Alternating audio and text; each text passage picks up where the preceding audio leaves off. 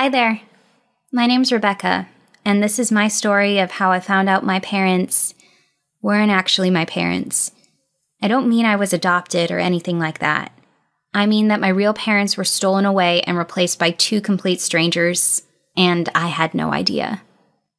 I bet you're asking how I didn't know. So I guess I should start from the beginning. I've been blind since I was 13 years old. Not completely blind, because I still saw colors and shapes, but my vision was so bad that I could barely make out anything beyond that. It was caused by an accident, you see, that gave me a concussion and caused severe degeneration in my eyesight. Glasses or lenses did nothing to help me see, so I had to undergo a special treatment for 2 years. It was scary at first, not knowing if it would improve or worsen my vision, but my parents were really supportive and did everything they could for me. Then something changed. About a week into my treatment, my parents started acting oddly. Because I couldn't see, I wasn't able to figure out what was wrong, but their behavior started to change. They didn't seem like my parents anymore. I put it down to the stress of the treatment and all of the operations, and gradually things seemed to go back to normal. They became the usual loving parents I knew them to be. The treatment went on for 2 years. It was a slow, nerve-wracking process, but gradually I regained my sight and was able to see again. I was so excited. The doctors discharged me the day I recovered my eyesight, and I called a taxi to take me back home. I wanted to surprise my parents, so I didn't tell them I was coming.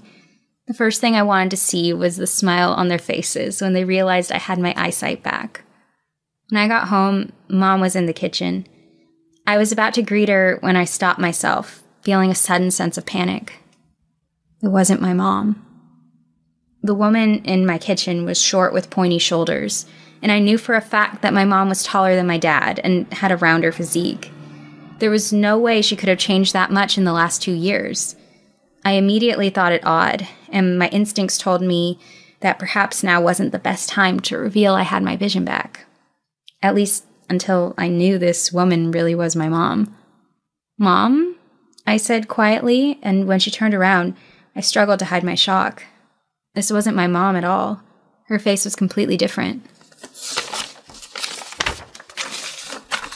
"Honey, I didn't realize you were back. Why didn't you phone us to pick you up?" she said. Her voice sounded similar to my mom's, but now that I had it paired to a face, I realized it wasn't quite the same. I told her I had wanted to come back on my own to improve my independence, and she smiled at me. I pretended to look vaguely over her shoulder, as though I couldn't see her face. Inside, I could feel myself panicking. Who was this woman, and why was she pretending to be my mom? Where were my real parents? Was my dad not my real dad either? "I've made your favorite chocolate chip cookies," she said. "I'll get them out of the oven, and you can tell me how the treatment went over cookies and milk." I nodded wordlessly, trying not to freak out.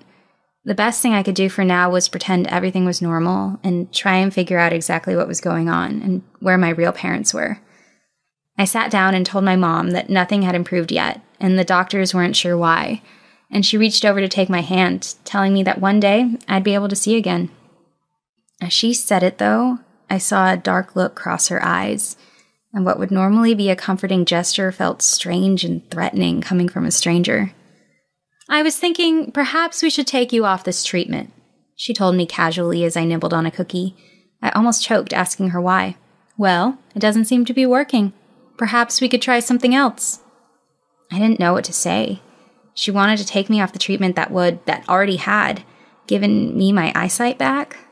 Was she worried that once I'd be able to see, I'd know she wasn't really my mom? I quickly tried to think of an excuse. "How about we give it a few more weeks, and if it doesn't work then, maybe we could consider something else," I told her, hoping she'd agree. I was worried that if I stopped the treatment, I might lose my eyesight again. She eventually agreed, though I could see on her face that she was unhappy about it. I smiled at her, pretending everything was fine, and quickly went up to my room. It was amazing being able to see everything again, but the whole experience was ruined by the revelation that for the past 2 years, my parents haven't really been my parents. A few days later, I had another appointment at the hospital. Once they dropped me off, I went inside and waited for them to leave. Then I got a taxi straight back home, asking the driver to drop me off further down the street so they wouldn't see me.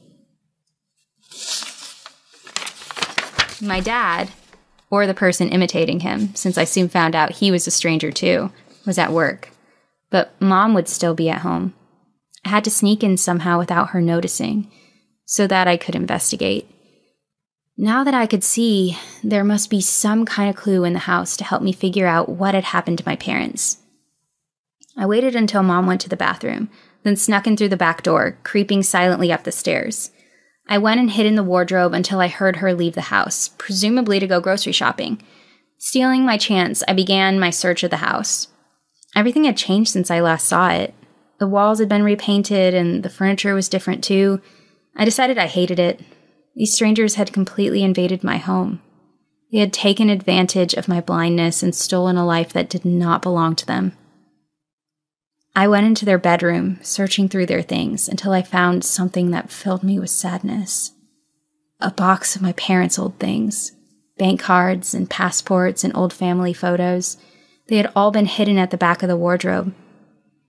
I touched the faces of my parents, wishing I could see them again. They had to be somewhere. I couldn't stomach the thought that they might be. I heard a car door slam outside and felt panic run through me. She must already be home. I put everything back where I had found it and ran out of the room just as the imposter appeared at the door, a shopping bag in hand.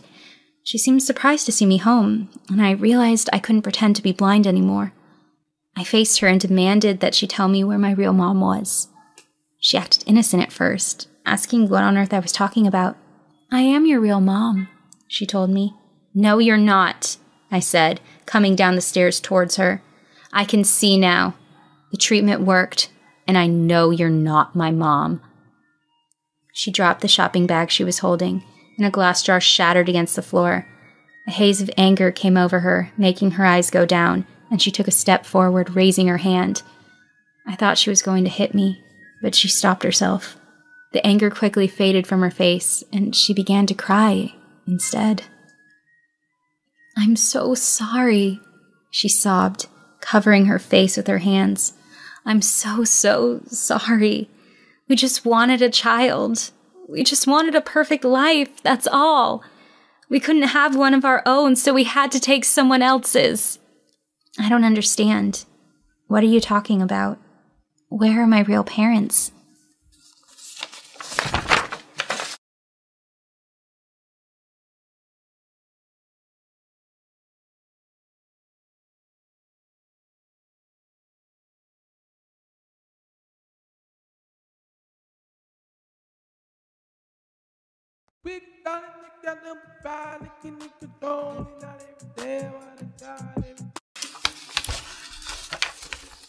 She ended up telling me everything.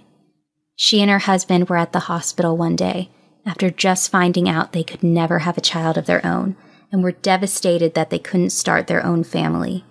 They had seen me in the hospital that day too, and had overheard the doctor talking about my blindness, and how it was unlikely I'd be able to recover my sight anytime soon.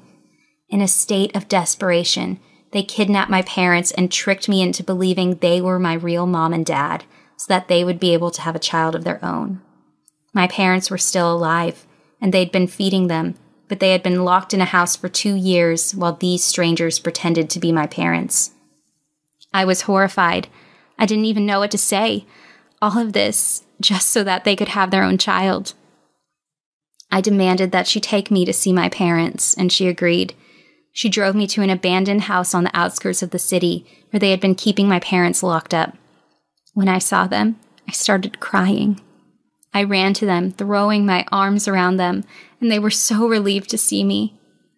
The woman helped me get them both home, by which time her husband had returned from work and looked horrified that the secret had gotten out.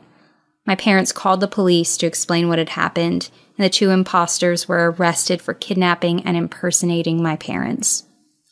Things finally started to get back to normal. I felt horrible for what they had been through the past 2 years, but now I'm just glad we're back together again, and I can finally see properly. Hi there. My name is Max, and this is my story of... It began when I had to take my daughter, Lisa, to the hospital. She had always been a strong, healthy child who rarely got any illnesses, which is why we were immediately worried when she started getting sick. We decided it would be best to take her to the hospital for a checkup. When we got there, I went up to the receptionist and told him we had an appointment. The man behind the desk was acting a bit strange. He was completely blasé and dismissive about the whole thing, until he checked my daughter's records. Then he started to take an interest. He asked me if this was Lisa's first visit to the hospital, if she'd been having any trouble with her organs, how good her immunity was. I figured they were all standard questions, so I told him that Lisa was a very healthy girl, and this was the first time she'd really gotten sick. The man seemed excited by the news, and the question he asked next completely caught me off guard. "Has she ever thought about signing up for organ donation?" he asked. "Organ donation?" I asked, rather weakly. It wasn't what I had been expecting, to say the least. "Yes," the receptionist said, shaking his head with apparent fervor. "From her records, your daughter looks like she would be a perfect candidate. She's very healthy and has good immunity, so she would respond well to the transfer." "I'm sorry, but no," I said firmly. "Her organs could save someone's life."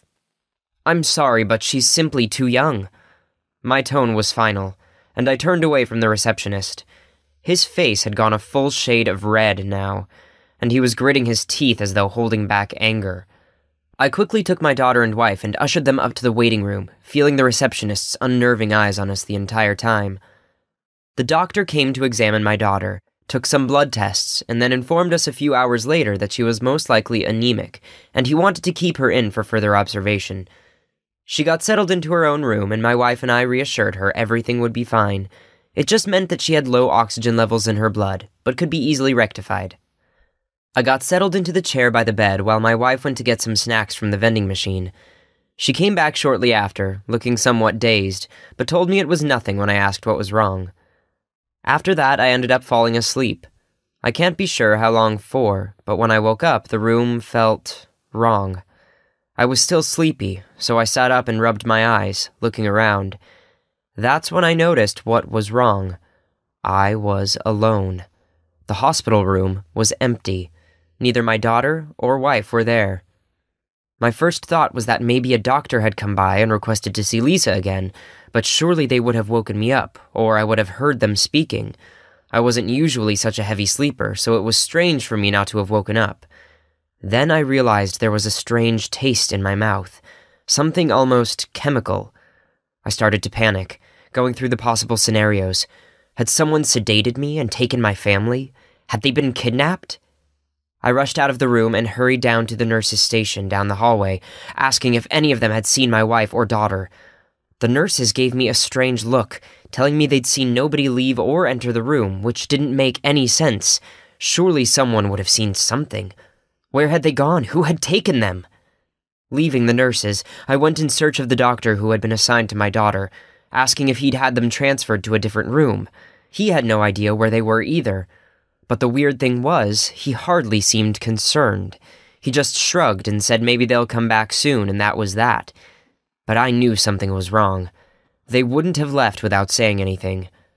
I went back to the room and decided to wait, but I noticed other things I hadn't before. The bed was made, as though my daughter had never been in it to begin with, and there were none of our personal effects. My wife's coat was missing, and the food she had bought at the vending machine. I waited there a couple of hours, but they still didn't come back. Something strange was definitely going on. I decided to alert security then and ask if they might be able to help me locate my family, but even they seemed completely dismissive of my worries.